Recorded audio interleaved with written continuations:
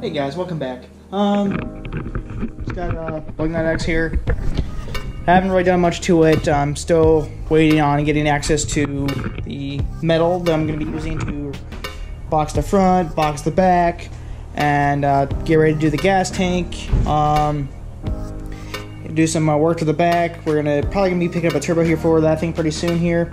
And in the meantime, Jason finally picked up some parts for the Red Panda. We went ahead and, well, he got a few miscellaneous things like trunk shocks for the back, because that way it actually holds itself up. We finally got the door panel back in to put the window motor in it, and as you can see, I'm not sure if you guys can see that or not, but the window is obviously down. But we get the window motor in it right now, for the air freshener, all that good stuff. And we got some extra goodies here that we felt that deserve some you guys' attention. And we'll see what we got here. Oh yeah. I got an 8-pillar pod. Yeah, 8-pillar pod. I got basically air fuel ratio wideband here. The brand for AEM. Yep, and we're gonna show you guys how to wire that up. This is kind of some of the fuses. I just decided it doesn't hurt to have a whole bunch of fuses, but yeah, this particular guy requires a 5-amp fuse, so decided to make it legit, not just do it half button, not put a fusible link in there. But yeah, nothing special, guys. It's just a standard triple. I got it at Autos, or actually Pet Boys, for $25.52. Not bad. And that's not bad. Nice. Let's go and pull that thing up and get ready to put it in. I mean, it kind of feels kind of heavy. I don't know. What do you got? What do you think? Kind of feels heavy. I felt those things beforehand, so it's not. You think it's the packaging? I think there's something else in there. Is there? Wait, what?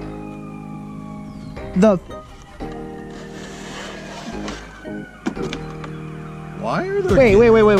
Wait. This is a joke, right? This is supposed to be a gauge. Hold on. Pod. What? Gauge. Wait. You kidding me? Dude. I think somebody returned. Universal triple pod. Yeah, it doesn't come. See, also Goddamn mosquitoes. See, it says also available from APC. The fuck? See, look, web order. Customer pickup. I mean, this is a customer pickup, but it says gauge pod. Why does it say anything about gauges not included? It's just a pod, dude. I think I just got 3 free gauges, man. Clean OEM look, easy to install. Holds 3 2 1/16 universal gauges, triple pod. Yeah, I think I got 3 free gauges, man. What a score. Goddamn mosquitoes. Sorry about that, guys, but yeah. Dude, I just scored. Yeah, you could tell it's been used. I think How? Because look, they combine these. The fuck? Yeah, because look, the fitting's missing. Okay. Yeah, you could. I have a feeling somebody returned this and forgot to take their gauges. I guess it's. Wait. Hold on. Because it's not APC, dude. That's not an APC model. It's not? Oh yeah, you're right. It's not. What's MW? Color change button.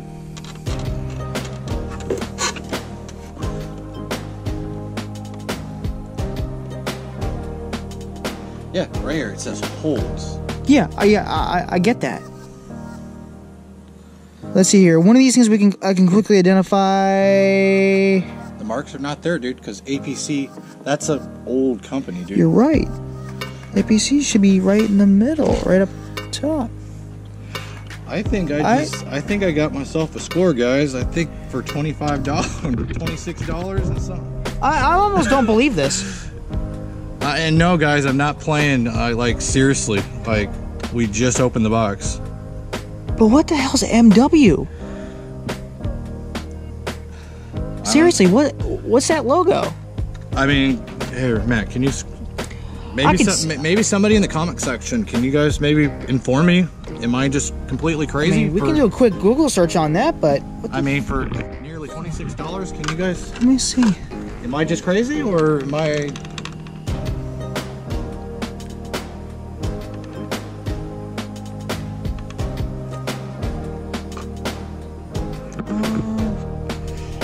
Hold the camera real quick. Because it notices the brackets aren't there. That's what I'm saying. These are just twist tied. I think someone just like kind of started. They were thinking about installing it. See? It looks like somebody just kind of just got an idea, just kind of trying to figure it out. I'm absolutely dumbfounded. I'm gonna be honest, guys. I think I got a steal on this for $25 or $26.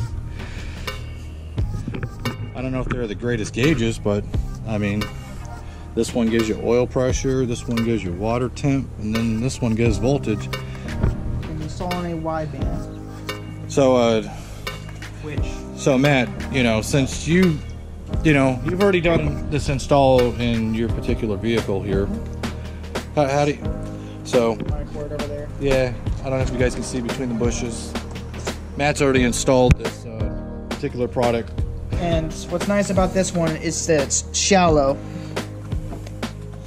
It's a very shallow interface. Why is shallow important? Shallow is important because if you have a dash and the plate of it itself is like, if you got a lot of clutter in the back of it, you're not going to want a deep one like that. This one keeps it short and simple and straight to the point. So basically you're saying we can cram more stuff in the back of it. Pretty much. Don't have to worry about any of that if that was my car.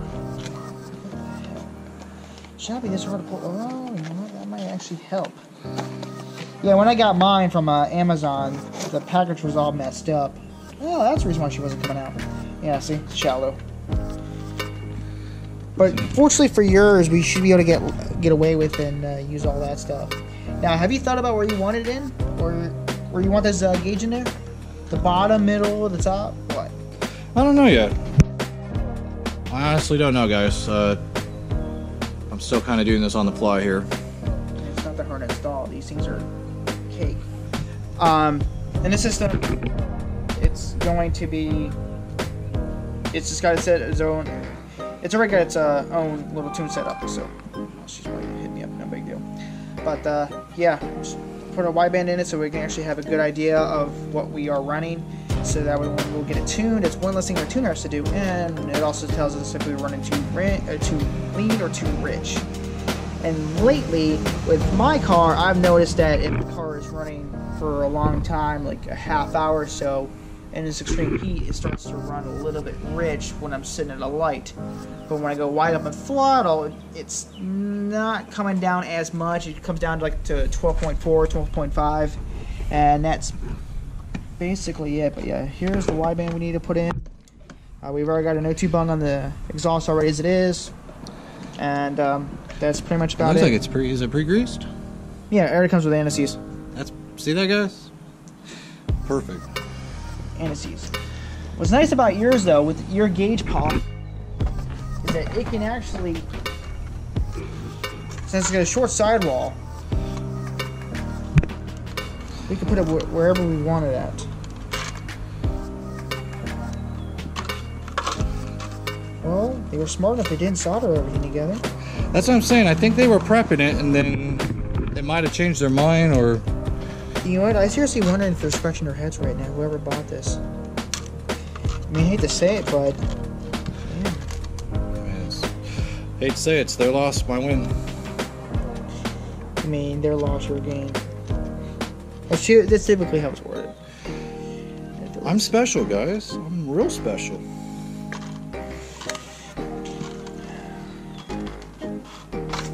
So, all that stuff here for right now. So yeah, Lugnut X just got some new gifts. I still have a bunch of cleanup to do here. Yeah, guys. Honestly, we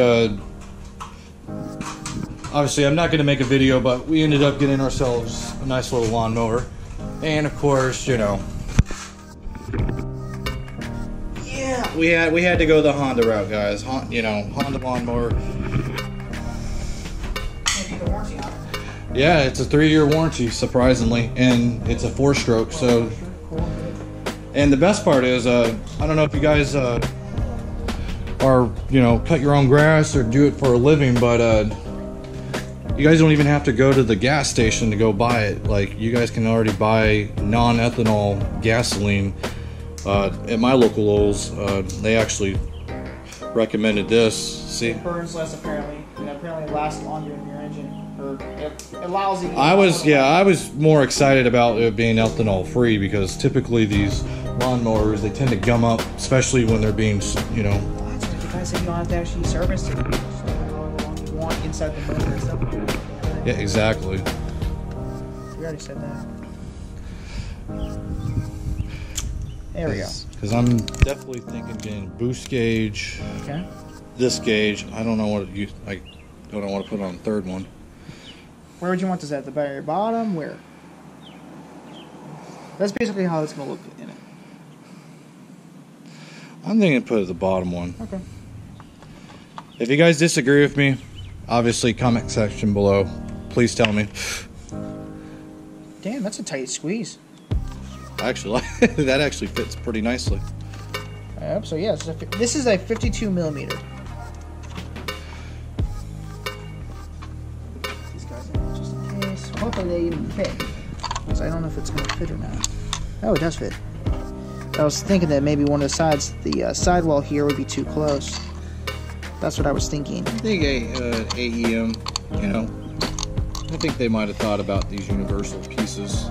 Now, what I did for mine is, since I didn't actually run it into the ECU itself, I just ran a power course. You can make your own 5 amp. Yeah, if you guys are fusible in a jam. link, 5 amp fusible link. I actually made one for that car because I'm too cheap. I didn't want to go out and buy this stuff. I don't want to buy that.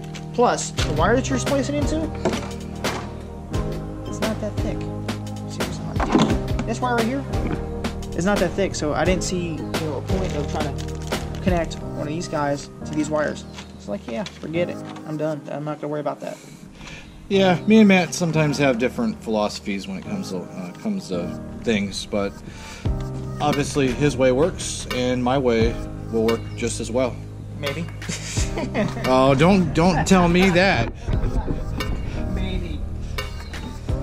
Alright. Now, what's nice is you just have to find. I'm not too familiar how this guy comes on out. I'll be honest, I've never pulled it off myself. Hand me a flathead screwdriver. Okay, I'm gonna hand you the camera. Well, guys, But yeah, keep him company, buddy. keep going. Just get the stuff. Oh, don't you dare. No armpit here. But you gotta. This is my first time actually doing this on an Del Sol, so keep that in mind. But looks like we're doing with like a Torx bit. I need a flathead. You don't want a nylon pry tool?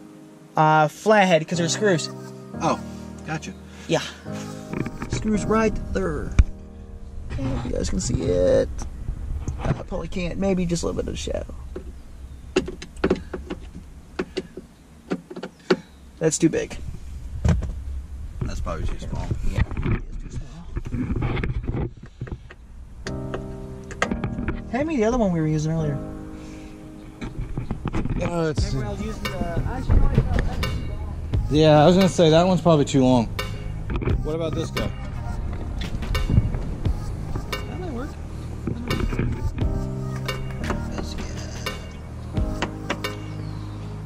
I don't have my Torx bits here with me. I have torque bits. Yeah, we're probably need Torx bits. What size is it?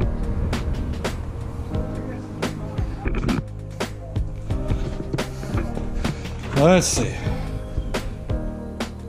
Is it a large one or a smaller one?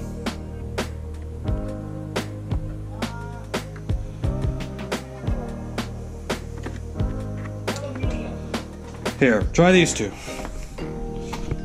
Tell me if these fit. Yeah, that was just a wipe the call to tell me she's about ready to pass out. And she's gonna go sleep downstairs. That's about it. Larger or bigger? Oh, dude, that is fucking, that's golden. I like that.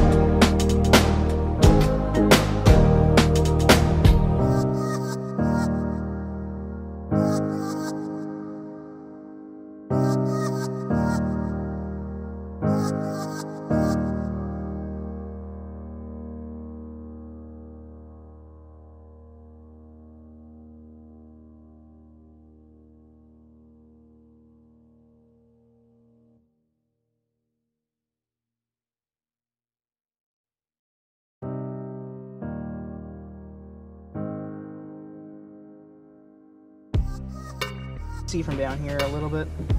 Oh man, these mosquitoes. I'm telling you, I want to bring that stuff tomorrow. Yeah, it's mosquito season over here, guys. I might have a little bit of a glaze on my forearm, or my arms. Typically when I sweat, I glaze. Not really annoying.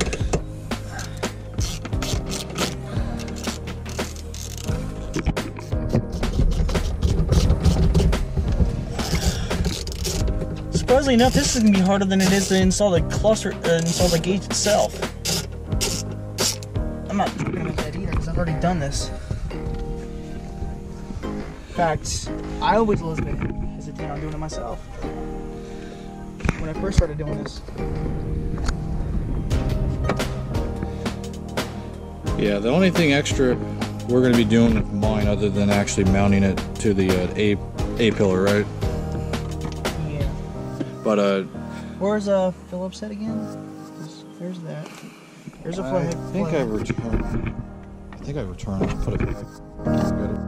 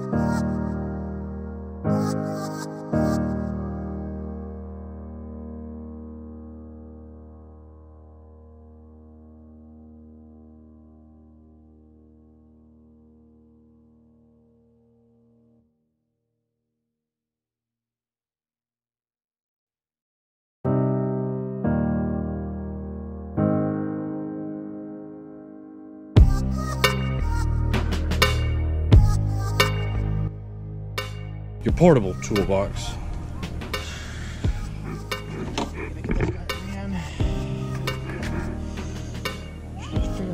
Whereabouts is it on your system?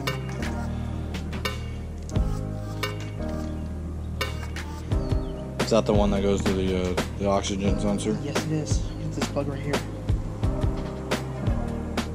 And this end right here goes into the gauge.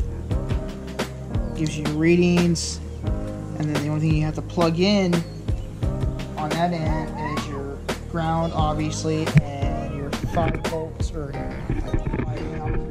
And then right here, see this blue wire, guys? That's the one that's going to go to D10 on the ECU. I hope it actually is D10. I'm not 100% sure. But I'll verify it, but I'm really confident it's D10. I have a printout actually. Either D10 or D13. Something like that. You actually give me a second. I know I sent it to you a while ago.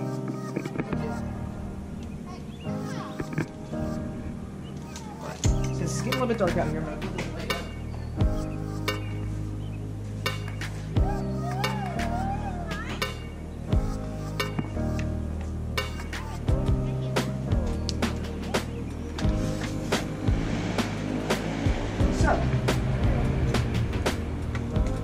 what we can do is, I already see the perfect spot for you to run this wire through. Right here. Oh, look at that, guys. Yeah, that's typically where your cruise control would have been. Yeah, we don't need no cruise control, guys. No You cruise. control the cruise that way. Alright, I'm gonna grab my toe. Okay, guys, we'll be right back. So guys, yeah, right there, right in Honda, right there at D10. I don't know if you guys are going to be able to see that, but there's actually, oh, there we go. We don't want cell phone taking casualty there, but they actually, guys, within Honda, there's a tab called closed loop. And then what you need to do is actually disable the O2 heater, and then make sure you guys, the wideband input source, you guys do D10, do voltage offset. It'll vary on other models, but on this particular model it'll be -0.2. And then right here, voltage 0. And then on the middle option we got 2.49, and then at 5 volts you got 20. So this is kind of a quick and dirty way of doing the Honda part of the actual wideband install. So yeah, sorry for the intermittent pause there. We got a little distracted. My wife called, so we kind of took a break here. But yeah, right now I don't know if you guys can see. Dude, your freaking bung was loose. Maybe that's why I'm having issues, but yeah, right now, no, Matt is not dead, guys. He's not pretending to be halfway dead on the car, but he's actually trying to wire this sucker. How am I pretending to be dead here? Oh, I mean, when I was videotaping, your legs were kind of steady, and it's dark over here. Oh, look at that, guys! Look at that exhaust right there. Look at all that nice shit. Anyways, and the other. Oh, the real one? Yeah. Oh, here we go, guys. We are actually going to actually use what that button is supposed to be used for. What's nice is that it's at a 45 degree angle. Actually, what? Yeah, doesn't it say in the instructions to have it mounted at a 45? I don't remember seeing that, but you mentioned that. I don't know if I can get my camera in there. Guys, let me get down low, because I know you guys like to see the action.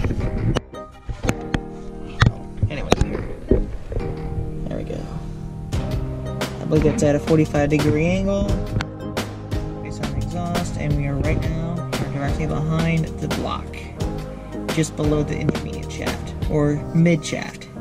But anyways, that's the wideband, and it appears to be at a 45 degree angle. You have to use any special tools to tighten that thing on? Probably a 27.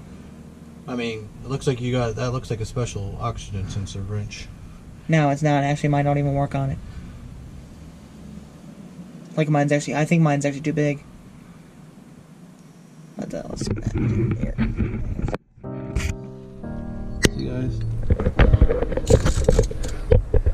Ooh, get blinded. You see the light. Oh, never mind. It actually does fit. That's weird though. It didn't fit the bung. Yeah, because the bung is probably something different.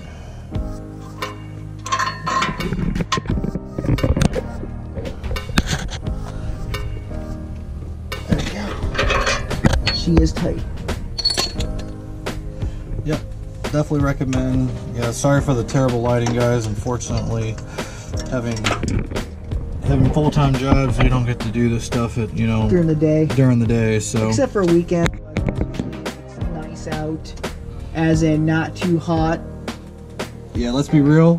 It's about 87 degrees, and it's nearly 9 o'clock, guys. And that doesn't include the humidity, which is probably about 92. So there it is. So there's a sensor. So explain what we're doing here. Well, I've already ran it through down at the bottom here. That's the hole where the cruise control used to be. Already ran it through there. It's already down in. I didn't run it down. I kept it up and went straight across above the foot pedal assembly, so that you don't have to worry about it catching on anything, becoming snapped, or anything like that. And it's already been ran through the dash. But as I can already see, there's plenty of slack in it still. So I ran through the dash, and it's all the way up top here, just waiting to be plugged in. That's it. Perfect. Then the other thing we need to do is, I'm not too sure what you want to do, is use the fusible link, the the custom one or use your guys? I want to use my guy. Okay. I just want to show the guys, you know, we have different options out there. Because yours is kind of cool too, your option as well. I'm going to slightly set that there, guys. Yeah. Cool. Oh. Well, that's how much slack we've got. I almost want to cut it. Can't.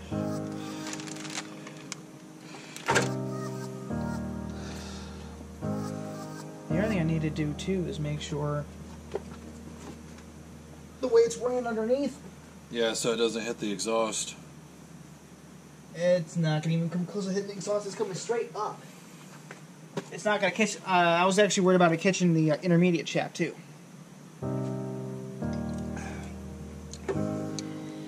Just so you know, the battery's about to die in it too. I think it's that one bar.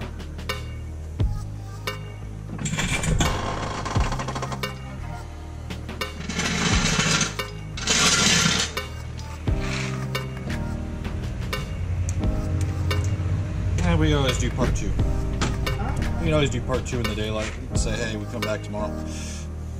And we just finish it up. Sure. No problem. You get all this extra wire right now. Yeah, guys. Right now, with the fortunately the GoPro battery is about to die on us, but We have another one, don't we? yeah, we got another one probably somewhere, but I don't think I charged it. But yeah, basically right now we're just trying to figure out what we're going to do with this excess cable, and we're probably going to tuck it inside the dash at this point.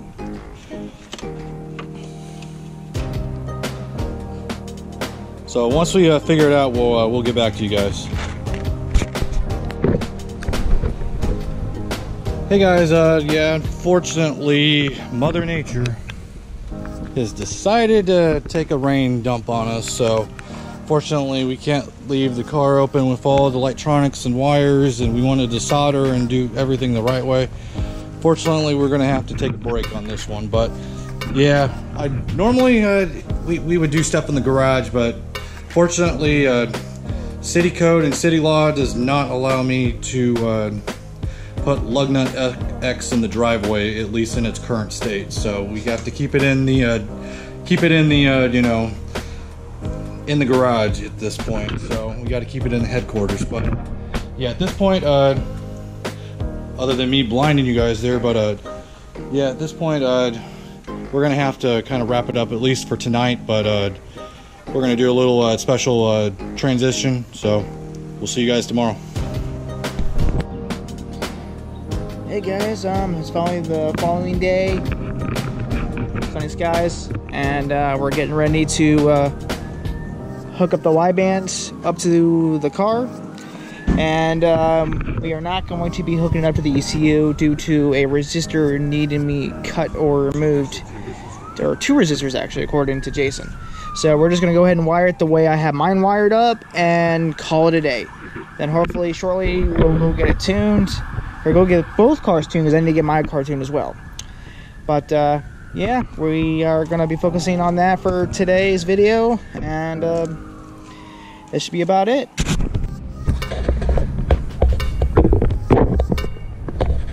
Right now I'm looking for a... It's recording. Okay, cool. Yeah, I'm looking for a... there we go. This might be part of the time lapse, so depends on how we edit it.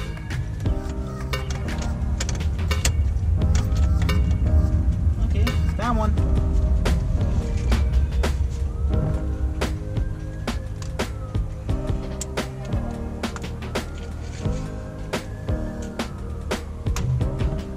Explain to the camera what you're looking for. Yeah, but isn't it in time lapse right now? No, it's just recording. Oh,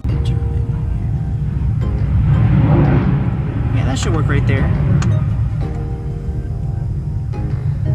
Basically, do a little bit of a trick here. I mean, it's not really ideal, but it'll work. Pretty much twist this. Twist it up real good. Put these two guys together, just like so. Yeah, the reason why I don't need the that cap is because it's just gonna sit there and chill like that. Okay, I got you. Yeah. Now, taking this guy, flip it.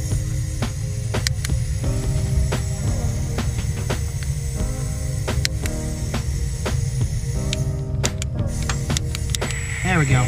You wait for the hiss sound to come up.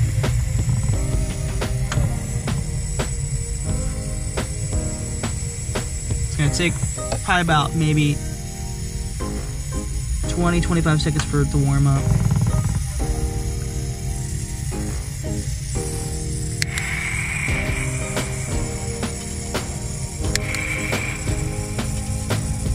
Come on.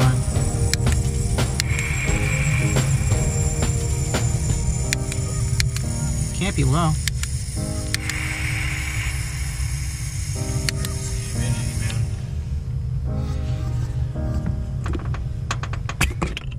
I mean, I can try to fill it up some more, but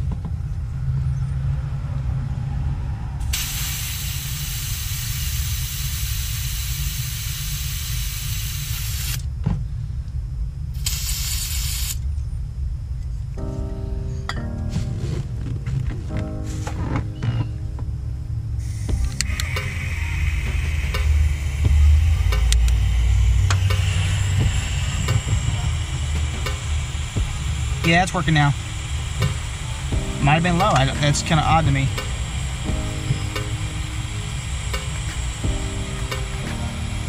Yeah, I see the orange glow inside.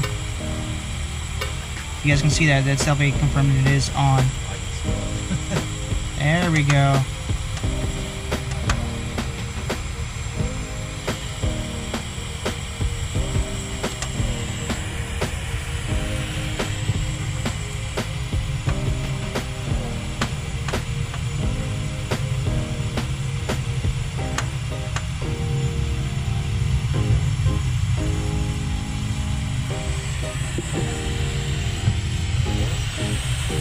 Yeah, go on, hold it. So I want to make sure we get it right.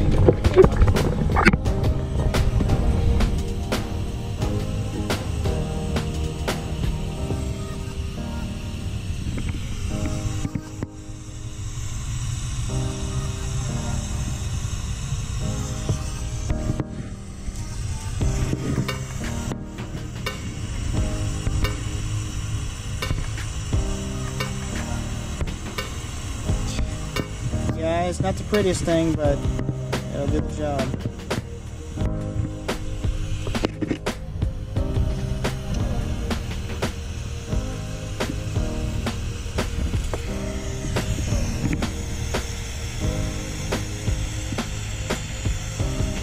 Now, being that we're in a well-ventilated area now, should pan out a lot better.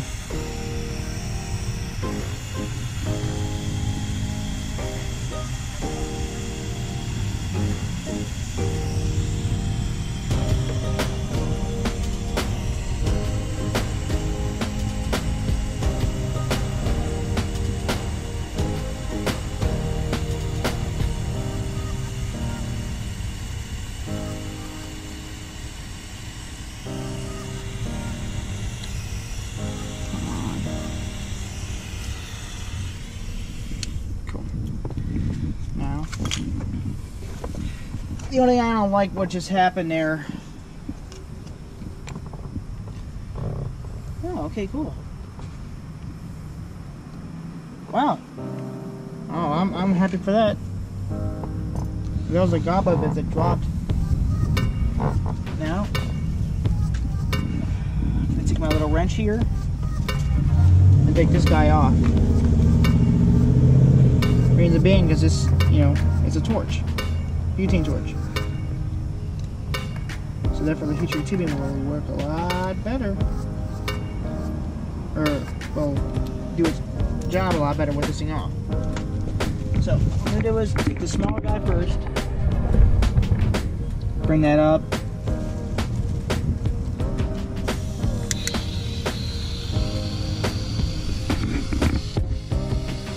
See, it's working perfect. Now, this guy down. Just like so. So it's right smack dab in the middle. Bingo.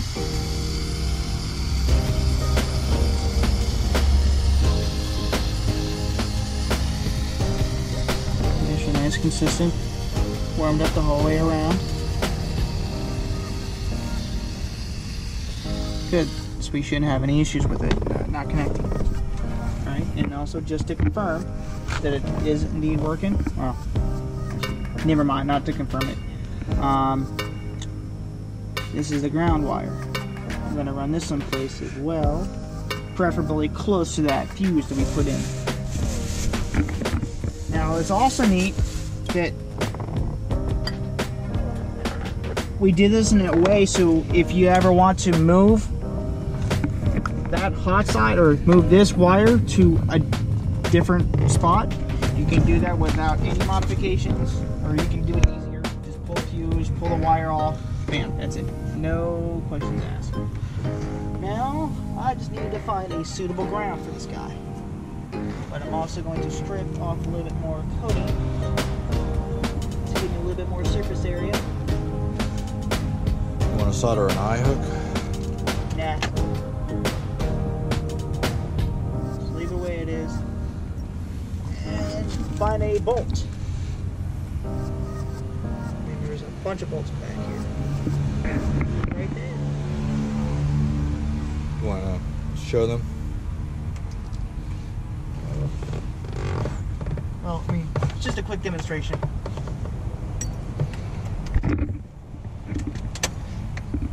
Light up? Yep, it's lighting up. Cool. It's gonna like roll on the heat side. Yeah, it's gonna go over the heat. You're gonna see it better on that side, but there's a little dial in here that comes on up.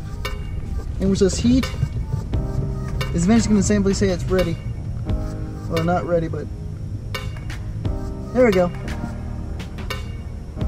Yep, that's it. That's it, guys. I just confirmed that it does indeed work.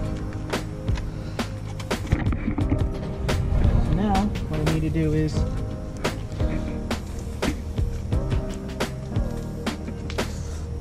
grab a Nintendo. Now, this is overkill for this, but I'm too lazy to grab a winch. Yeah, we're kind of having the opposite, guys.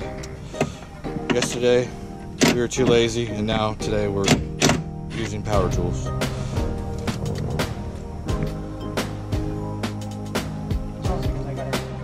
Alright guys, finished wiring up, got the ground hooked up, power's all hooked up, and let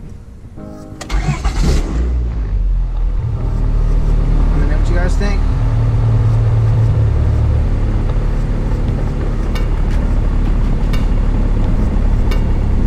Now we have the option to change where we want the power to come from without any issues at all.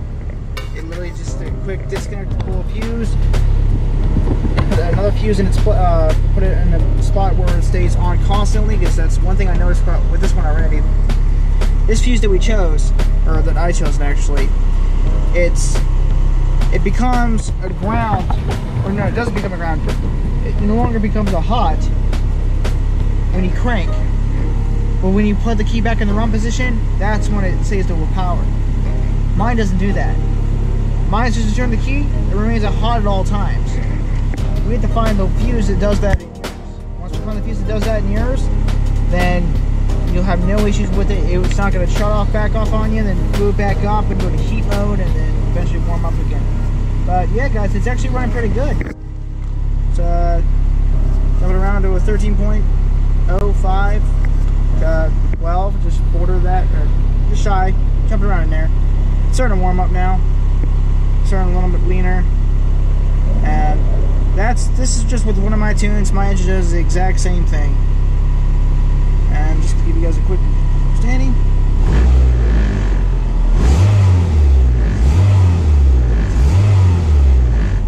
Now, if I rev up on it a little bit, hold it up in there.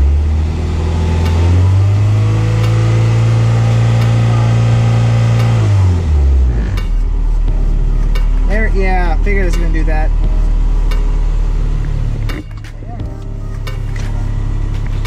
guys, that's how we install the AEM wideband in this car.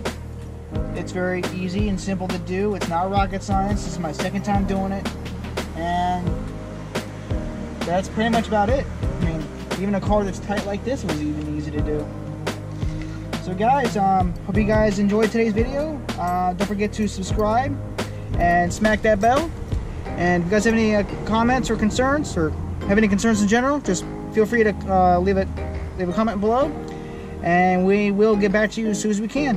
And we actually do comment back, give you guys as much information as we can. But other than that, have a good day. Peace.